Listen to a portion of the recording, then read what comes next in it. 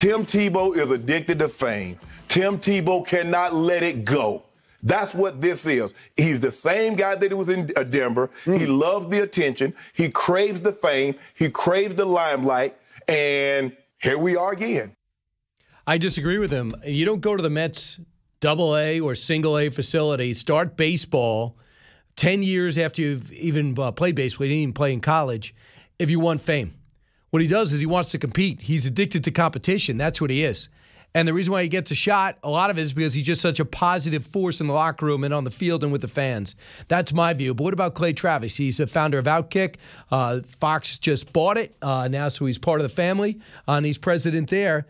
Clay, welcome back. Hey, I appreciate you having me, Brian. And I agree with what you were just kind of laying out there. I think Tim Tebow is addicted to competition.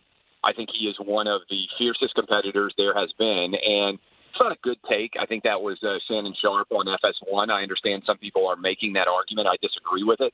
I think if Tim Tebow was addicted to fame, I mean, he could have gone on and been The Bachelor. He could have his own reality television show.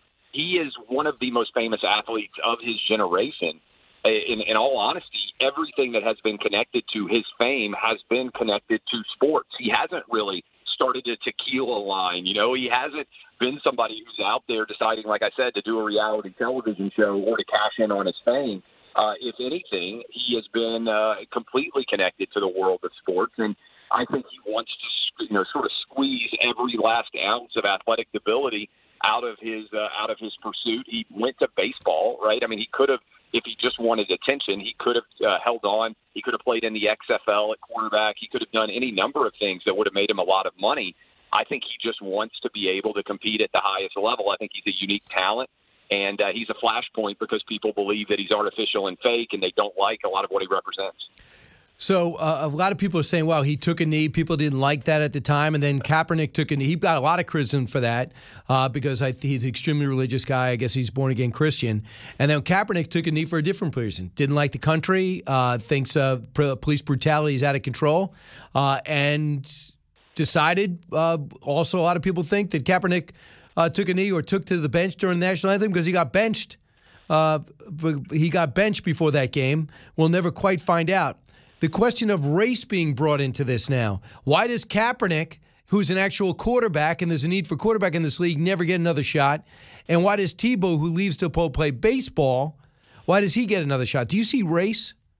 No, I don't see race involved at all. I mean, I understand why it's a flashpoint. There's a lot of people who make money in sports dividing us based on race. But I think the simple reason is almost everyone in the world of sports gets to keep and have an opportunity to continue to play as long as their talent exceeds their problems.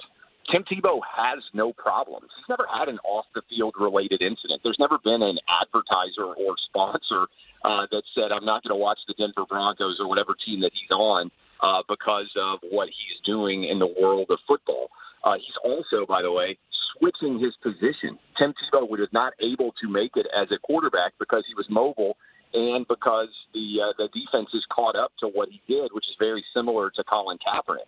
Kaepernick's problems exceed his talents. And, oh, by the way, Kaepernick is no victim here. He's made far more money talking about how awful America is from Nike and many of these other woke corporations than he ever would have made as a backup quarterback in his 30s in the NFL. So this is not a race issue. It's also not a victimization issue. Colin Kaepernick's not a victim here. He's maybe making more money off saying America is awful than anyone in the history of the United States, which is certainly in the world of athletics he is. And you know what, Clay? He's about to roll out a book, self-published, which is something that's going to talk about race in America. People think he's done a great thing. He'll never be a hero to me. Write that book. Yeah, he also didn't write that book. I mean, I always think it's funny. I've written a few books. I know you have too. The idea that Colin Kaepernick sitting there in front of a laptop, adjusting or writing any words at all would be stunning to me. I think what he's probably doing is sitting with an author, talking out loud. They're taking his ideas, putting it into written form, and frankly, I welcome his ability as anybody can to be a part of the First Amendment discussion of ideas marketplace in this country. But I don't think Colin Kaepernick has aided the discussion in any way in this country. In fact, I think he's actually made it a lot less safe for young kids in America because he's convinced them that the police are the enemy and we're seeing murder rates skyrocket everywhere as a result of, I believe, a primary reason is that we're not letting police do their job because of many of the athletes that have been outspoken about how awful police are. The Obamas haven't helped at all. Now they're talking about how they're concerned about their kids when they go behind the car, that we don't know that the cops are going to pull her over and hurt Sasha and Malia, which is unbelievable. They never talk like that. They were in the White House. Plus, they're surrounded by Secret Service, so it's not even plausible. Well, also, the data doesn't reflect that that's likely to happen in any way to any child, right? I mean, like there are tens of millions of interactions between police and citizens every single day of all races, and every single year, I should say, and almost none of them end in a violent encounter. And guess when they do end in violence? It's when somebody resists arrest. What we should be saying is, hey, comply with police officers, and there will be far fewer issues of violence in this country. Yeah, by the way, he's going to a place with Tim Tebow where his college coach was. He now coaches the Jaguars. That's why Urban Meyer wants to give him a shot. He said, try tight end. Evidently, he had 2 weeks of tryouts and looked fantastic. And they said, we'll give him a 1-year deal, see if he makes it through training camp. Here's a listen of a place you travel in news and you travel in sports circles still. So here's Kimberly Martin on ESPN talking to various people in the NFL about this Tebow signing. The skeptics, 54. It's shock, bewilderment, and also at best practice squad or watch. He might just retire before training camp. You know, I've heard coaches on the Jaguars don't want Tim Tebow on the roster. Nothing against Tim, but it just is everything that comes with Tim. Around the league, people don't think this is a big deal. They see it more as Urban's chance to drum up interest and sell tickets down in Jacksonville, where clearly they need to get some interest in the squad. Think there's some truth to that? Well, look, I mean, we're all in the entertainment business. I mean, if they told you that if you had a guest on, you would double revenue, I bet you'd put that guest on, right? And you're in the radio business. I mean, the Jacksonville Jaguars historically have had major issues selling tickets. Now, they have Urban Meyer, who obviously is connected to the Florida Gators. They have probably the most exciting quarterback prospect in many years, and Trevor Lawrence now on the team. And look, I started going to Florida-Georgia games years and years ago when Tim Tebow was playing. Great cocktail party, they call it, down in Jacksonville. And the most popular shirt when Tebow played was a Jacksonville Jaguar-colored shirt that said Draft Tebow. So, yeah, I think there are people who are more likely to go watch the Jacksonville Jaguars play because Tim Tebow is on the team. If he makes the team, that seems like a pretty good business move to me. I mean, I hire people because I think they'll help out Outkick. I'm sure that's kind of the essence of business when it comes to hiring talent. You want to make money off your talent, and I think that's likely with the Jags and Tebow. Right. Ultimately, the thing about sports is it's not who you know, it's what you can do. You could be the guest guy. Your last name could be Lombardi. If you can't play, you're not going to. You're not going to even make the team. And if Tebow was so popular, the Mets were to give him a shot. They let him play in the minor leagues where he was a great mentor to these guys like Michael Jordan was. But there's no fame and glory in minor league Mets baseball in Syracuse. Believe me, I've been there. Max Kellerman, who I know you know well, he weighed in on Tebow, cut 55. I do think, while he shouldn't apologize for any kind of opportunity he has, because he's really just getting a look, right? And he should take advantage.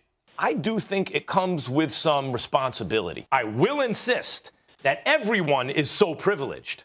Everyone should be treated with the same kind of respect and given latitude to try to succeed and fail if they might and get opportunity. And since Tim Tebow enjoys that in a league that has maybe illegally stonewalled Colin Kaepernick, they can't even give him a look. Maybe Tim Tebow should stand up and say, you know what, I'm thankful for this opportunity. There's some people who don't have it, and mention Kaepernick by name. I would certainly applaud that. Why? Do you think Kaepernick wants to play anyway? What do you think? No, it's a stupid take. Look, I mean, Max Kellerman is a woke idiot who works at ESPN and makes well compensated to say ridiculous things like that. But look, the better analogy here is, again, going back to my talent exceed the problem. Antonio Brown got re-signed, wide receiver for the Tampa Bay Buccaneers, after being charged with rape. Deshaun Watson, 22 different women have accused him of sexual assault right now, starting quarterback for the Houston Texans. And he hasn't even been released or put on leave by the Houston Texans. 22 different women, Brian. And I haven't heard Max Kellerman or any of the woke idiots at ESPN talking about the privilege that Deshaun Watson is able to engage in, that 22 different women can't even cost him any kind of significant consequences for his job. He's not suspended. He's not ineligible. There's nothing that has happened in any way. And Tim Tebow out here trying to make it as a tight end to make $1 million a year at the age of 33 is somehow an offensive version of the NFL's unfairness. I mean, come on. This is just, I think, an absurdly ridiculous take. Well, that's a good point on all your analogies. I'm very curious what's going to happen with Watson, who demanded a trade, and then 22 women came, 23, and now it's down to 22 women came forward. So does the team fight for him? Or does the team sit back and see if he can iron this out? Does the NFL jump in? I mean, I don't know where they go. They were accusers. These aren't legal cases yet. Yeah, I mean, here's what's wild, Brian. I mean, look, I do this for a living in the world of sports. There's been more criticism of Tim Tebow trying to make it as a tight end in the NFL than there has been of Deshaun Watson being accused of sexually assaulting 22 different women. If you want to make it a race-based discussion, the black quarterback is getting a big pass compared to the former white quarterback who's now trying to make it at tight end. That's a pretty fascinating dichotomy in my mind. Absolutely. And I want to bring it to basketball. I mean, New York, they're kind of excited. Knicks a good first time in like 15 years, and the Nets have the best collection of talent in the league. But for the most part, ratings are down substantially in TNT, ESPN. So are they getting worried? Yet I see people like Dave Portnoy say it has the brightest future because they have this big online social media presence. No, I don't buy into it. I mean, I think the NBA can have a bright future in China, which is probably more important to their future right now than the United States, which is why they won't say anything negative at all about China, and they rip the United States to the high heavens. A couple of stats for you. 10 million more people watched the national championship game between Gonzaga and Baylor, two religious, private schools in college basketball, than watched any NBA Finals game. The NBA, I think, down 13% this year, setting an all-time low for the number of people that are consuming and watching their product. And I think one of the challenges they may have if you use social media as a proxy is social media can be great for watching a 2-minute highlight video, but the people who watch 2-minute highlight videos don't buy season tickets and watch 2-hour games.